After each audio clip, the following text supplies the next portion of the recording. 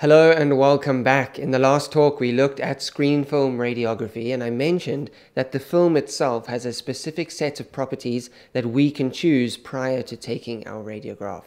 And those properties can be mapped out on what is known as the characteristic curve. The characteristic curve is specific for the particular film that we take. Now, don't get this confused with characteristic radiation. In characteristic radiation, we were looking at the X-ray energies released that are specific to a specific target material. They are characteristic for the target material of the anode. Here we're dealing with something completely different. We are talking about the specific properties for a screen film, this plastic film within our screen film radiography. Those properties are characteristic for that type of screen film.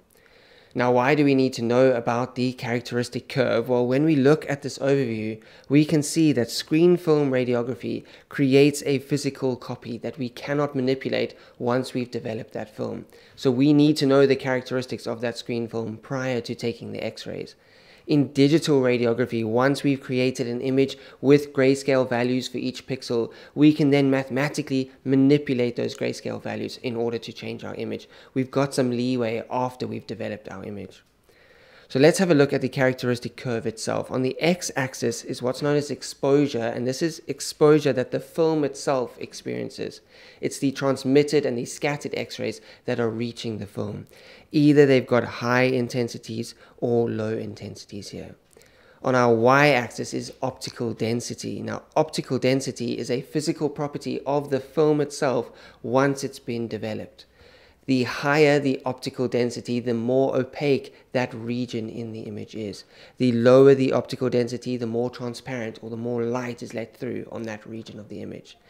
Now, when we're thinking about the optical density, we are talking about specific regions on the image. You can think about it as pixel areas on the image. How much light are they letting through when we place it on a light box? Now, the way we go about calculating optical density is using this equation here. And the T in this equation is what's known as transmittance. Now, transmittance is looking at the ratio of light that we have in our light box versus the amount of light that actually passes through the film once we've placed it on our light box. So I naught here is the total light, the light from the light box, and I here is the intensity of the light that is allowed through the light box.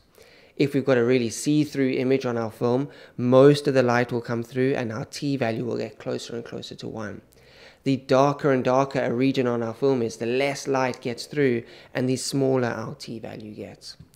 So as our T value gets decreased, our scale here, this negative log 10 scale, increases, our optical density increases. So regions of the film that have high exposure here will be darkest on our screen film. They will have high optical densities, low transmittance values. So these regions on the film will be dark. If we are X-raying the lungs, lots of X-rays get through the lungs, lots of exposure happens at our screen film, and that becomes really dark there on our image. When we place that film on a light box, we don't get light coming through and our lungs look dark on our X-ray. The opposite is true for the toe of our image. Here we are not getting many X-rays reaching our screen film itself. Our transmittance value is high. Once we plug it into this formula, we get a low optical density value. A lot of light is making it through. And this region in between our toe, the bright regions of our image, and the shoulder, our dark regions of the image, is our linear region here. And this is what provides contrast and anatomical detail within our image. Now, when we're looking at this graph, it's quite difficult to conceptualize what these values actually mean. And we can actually plug in real values that are much easier to understand here. Now, these percentages of light here is the percentage of light that is allowed through our screen film once it's placed on the light box. Here we can see almost 100% of the light on the toe region of our graph here is let through the film. Those are the bright regions on our image. Now, as we go up by 1 in our optical density, so we go from 0 to 1, 1 to 2, 2 to 3, we get a 10-fold decrease in the amount of light that's let through our film. So at an optical density of 1, only 10% of the light from the light box is going through our film, and only 1% at an optical density of 2, and almost nothing at an optical density of 3. Now, this 10-fold decrease, luckily, corresponds to how our eyes perceive light. Now a tenfold increase in light to us is perceived as a doubling of that light. So each one of these is a twofold difference to us. So optical density itself is a great proxy for how we perceive light. We will see this region as half as bright as this region. Anything that has an optical density of 2 will seem half as bright as an optical density of 1. So it's a good kind of measure in your mind to see what these values mean on these graphs.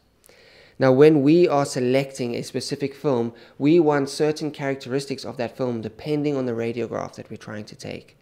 Now, the first characteristic is what's known as the speed of the film. If we shift our characteristic curve to the left, that's said to be a faster film. Now, there are certain radiographs where we want a faster characteristic curve.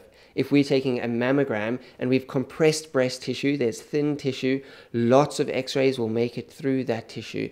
We may want a faster screen film where we can have lower exposures, more contrast in the image, and in mammography it's really important to have contrast between the various different structures, and we can get our anatomical detail at lower exposures here. So we have a thin piece of tissue, we can afford to use very low exposures, and we get really good contrast in that image. Now, the second property that we can choose in our characteristic curve is what is known as latitude of the curve.